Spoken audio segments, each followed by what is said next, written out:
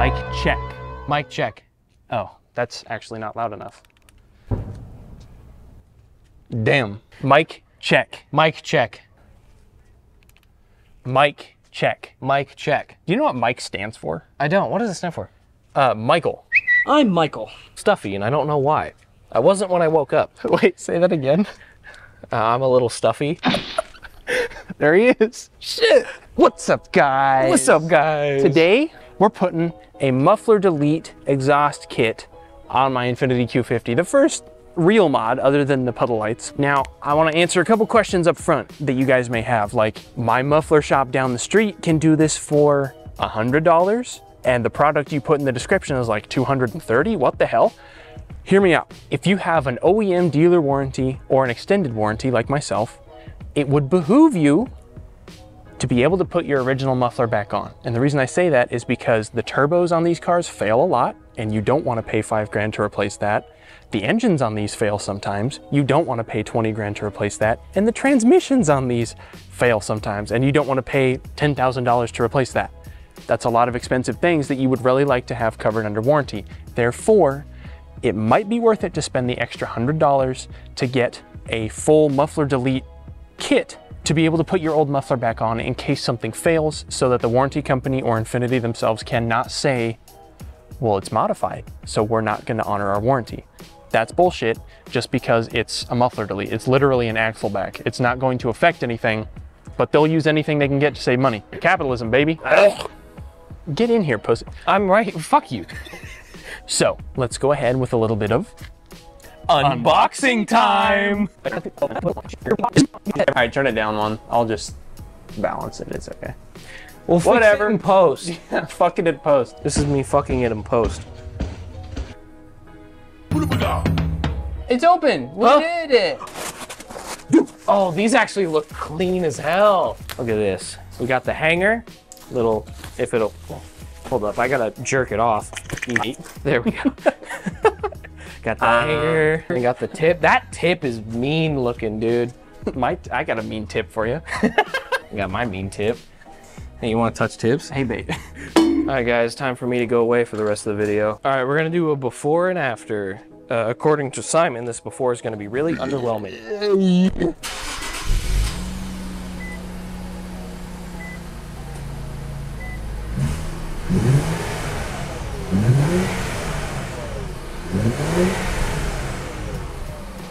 Yeah, you weren't fucking lying, bud. Virtually inaudible. Another thing interesting to note about these cars, they have 2 catalytic converters on each pipe, a total of 4, which means that putting a complete muffler delete on this car is not going to sound super raspy like a lot of people think it might. And like on the naturally aspirated VQ37 and 35, usually just a muffler delete will sound kind of raspy. On these ones it won't, because there's so many fucking catalytic converters. So that's the reason why I chose this, because it's cheaper than most other options to get the amount of noise I want. So here we go. Somebody bonked this. Oh shit. That's cool. Yeah, that's a huge dent. Oh, guys, I have a cool news. Look at that. Those there are studs, brother. Hell yeah. You see the back? When you don't see a bolt head on the back, that means they're studs. Hey guys. Huh? It's Noah under the car. I'm doing things. Mechanic boy. It's a 14. It is. Oh my god, it's a 14. Say less. The good news is this car is only from 2019, so it's not rusty like Noah's. Look out, brother. Oh. The fuck? It's my muffler fluid. I'm gonna have to replace that. Guys, if your muffler leaks, there's no such thing as muffler fluid. Just a tip. If your father-in-law tells you you need blinker fluid or muffler fluid, they're both fake. Boy, what the hell, boy? Yeah, so that leaking there, you guys, is just condensation from your muffler being cold in the morning and then exhaust flowing through it. And fully treated exhaust, especially when it's been treated by 2 catalytic converters, usually has some moisture in it. So, never fear. So,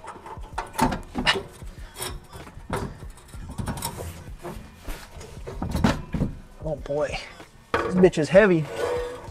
We're definitely doing some weight reduction too. Yeah, for real, look at that bitch. That bitch huge. And these gaskets on here, you just take them off like that. The kit comes with the same ones. Ta-da. Let me grab my new gaskets and my new pipes. The kit comes with bolts and nuts, but because my car is not rusty, I can just reuse the studs and nuts that I already had. I don't come with bolts. No. I do come with nuts though. Yeah. Well, you have one bolt. I have one bolt. Slap a gasket on here. Now, here's to hoping that these hangers fit. They come in from the other direction, so you should probably get your hanger aligned first. And the hanger's giving me some difficulties. It appears to fit properly, or at least properly enough to work. Oh boy. Guys, if your hangers are giving you issues like mine kind of are, it doesn't hurt to put a little WD-40 in them, lube them up. Is that not on all the way? Because it looks like it's on all the way over here. It is. I just want to make sure the hanger's not stressed. Oh, okay, because then it won't wear out. And I'm just going to reuse these nuts because they're actually in really good condition. How does the exit look? Is it bumping? It looks like it is contacting the bumper a little bit. Maybe tightening it down will fix that. Yeah, it is a little bit. Let's see. Some of these cheaper kits are, the exit's not great. Ooh. Okay, there we go. That Did it get better? It made it better. Yeah, at first it made it a little worse. Yeah, a lot of these cheaper kits, I was a little bit interested to see how well this actually exited, because if it contacts your bumper, it looks like it. Yeah, Yeah. it's contacting a little. I don't think that's enough to cause you to hear anything in there or to necessarily melt anything. But I will say the exit on this looks really nice. It does. I like that. Because these ones, you can see it's a smaller pipe that goes into a tip, and the tip doesn't actually do anything for the volume. It's just kind of a piece of tin wrapped around the exit. These ones are real, which is kind of cool. All right, guys, watch this. A little bit of this in here. This on there. That's what I'm talking about, Daddy. Oh, fuck, baby. That's so easy. Say less. Astroglide, sponsor me. Hello. Can you imagine if Astroglide started making like a WD-40 type product? Whole new market, dude. That'd be hilarious. I don't know what Astroglide is. When my turbos, engine, or transmission have a catastrophic failure, I'm keeping my big homie here, all right? With the gaskets in case I need them for some reason. Not a hard install at all. Literally 4 nuts.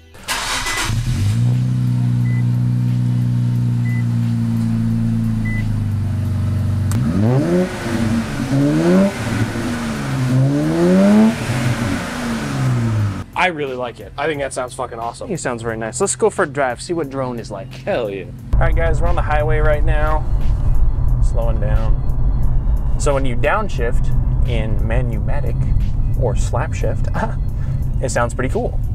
And when you get real hard on it, it almost feels like it's got more noise from 0 to 3,500 RPMs, and then above that it doesn't.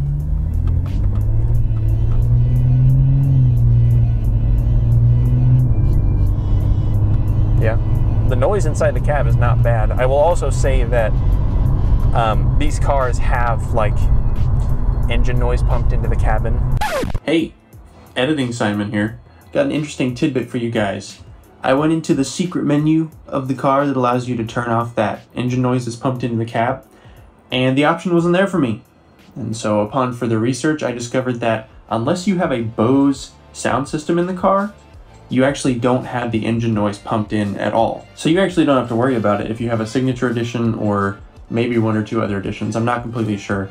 But if you have a little Bose label on all of your speakers, then you will need to look up a video on how to turn off the engine noise in the cab if you want to. So yeah, just a little tidbit for you guys. The drone is basically non-existent. Like I'm on the highway right now going 60. I don't hear jack diddly shit. No, do you hear anything? No. To me, it just sounds like the normal amount of road noise from the run flat tires that are already loud as shit. Maybe if I had nicer tires, it wouldn't be like this. To me, the exhaust is really only when you want it, which is pretty cool. Yeah, it's like audible enough to be like, ooh, that sounds cool, but not audible enough to be like, my eardrums, hello, I can't hear my music. The Civic is like that. Holy shit, dude. I took the Civic on the highway the other day for the first time since our new exhaust. Damn, brother, that shit was deafening. So I'm in manual mode now. You can hear it. Yeah. Sounds nice. I'll do a downshift. Sounds pretty good.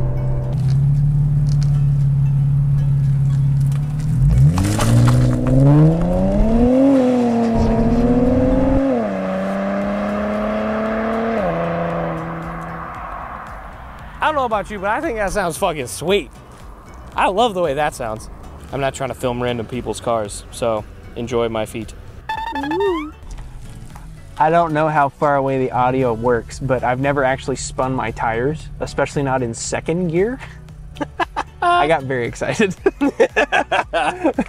Office time. What'd you guys think? That was pretty spicy. Let us know in the compliments. That's right. That section down below where you can type stuff, that's called the compliments. No mean stuff. The compliments section. Only allowed to say nice things. Yep. Thank you guys for watching. Don't forget to like, comment, and slizcribe. Hey!